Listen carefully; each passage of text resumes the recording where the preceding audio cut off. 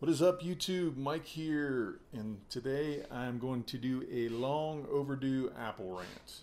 Now, if you've watched my channel, you know that I own many Apple products.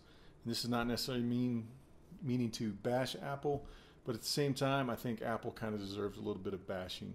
And really, the question that I kind of wanted to talk about and answer is: has Microsoft out-Appled Apple? And what I mean by that is, I remember probably 5-10 years ago, Apple, every time they released a new product, for whatever reason, they just made you want it. Now, whether you needed it or not, you just wanted it. And they were just that good and that interesting and innovative.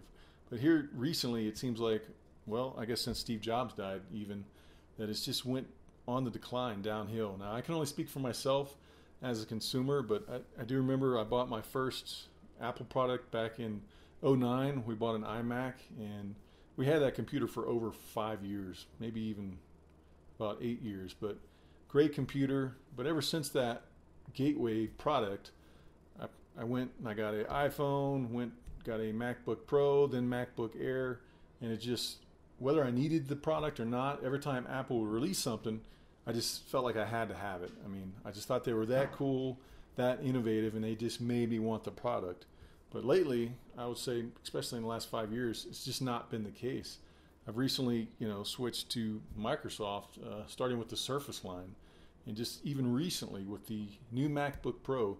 There's a ton of reviews out there of it now, and if you watch those reviews, I've yet to see one that was just 100% positive. I mean, every review, it seems like they all started out, they would say how fast the SSDs are and just all the good things about it, and there was always but, and of course they would all talk about the dongleitis, which is what everybody's focusing on. But just looking at that compared to the 2015 models, it just really doesn't seem it is worth the upgrade.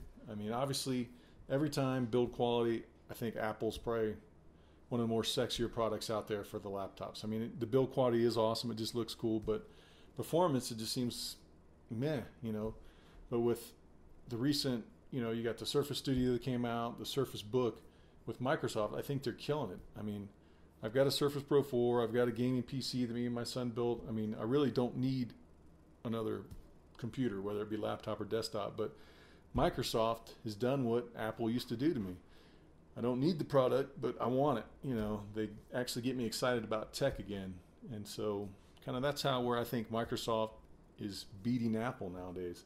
It seems like with Apple, any of their new products that they've released in the last 2 years, I just really had no desire to get. I mean, they don't get me excited. They don't get me to want to go out and buy it, to spend my money. But it seems like Microsoft has done that lately, especially, like I said, with the Surface Book with Performance Base just coming out, the original Surface Book, the Surface Pro 4, and of course the Surface Studio.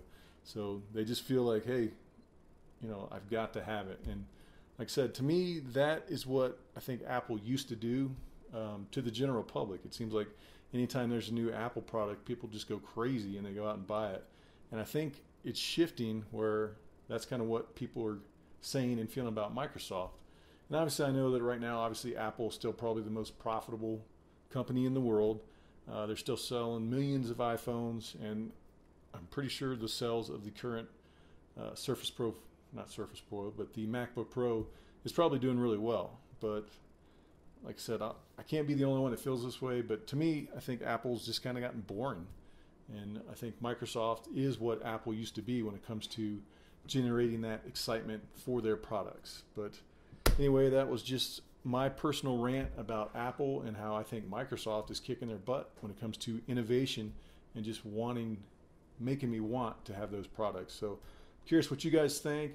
If you think I'm way off base, I'm sure I'm going to get some dislikes from this. There'll probably be some serious fanboys in the comments tearing me up, but whatever. I'm curious what you guys think regardless, because I can say for me, Apple is definitely boring me, and Microsoft is not. They actually get me excited about their products. So with that, if you enjoyed this video, give it a thumbs up, and if you've not subscribed, please do so.